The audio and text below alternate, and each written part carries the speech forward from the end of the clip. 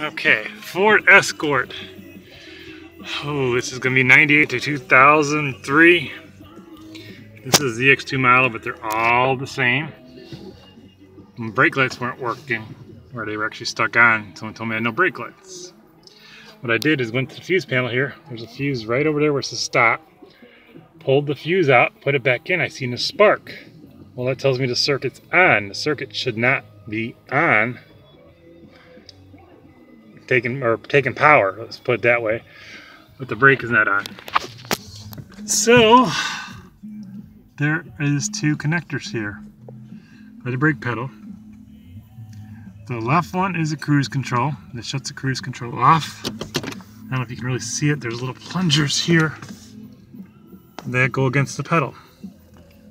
You can see the gold one right there, about the same where my little screwdriver is. It goes up and down and it hits the pedal.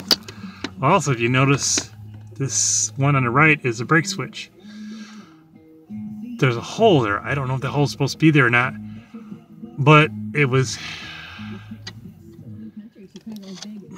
wasn't letting off on the push button there. So what I had to do is take the connector off over here, loosen this nut, which is a 5/8 is able to turn this clockwise, so that touched against here. I turned it about 5 or 6 times, and then I pulled the fuse out, put the fuse back in. I noticed there was a little drain, so I pulled it out, turned it a couple more times.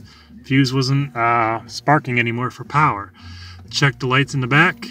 Now brake lights are not on all the time, and it's working.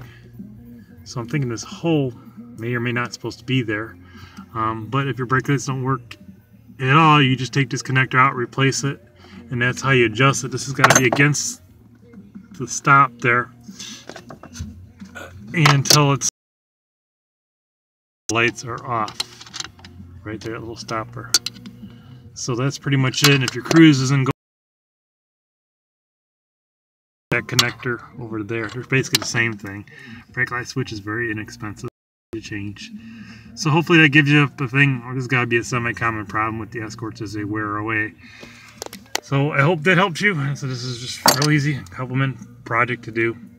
And if you need to have a friend help you check the brake lights, I just parked against another car with glass headlights and was able to see the reflection. Okay, thank you for watching the video. If you like it, hit like.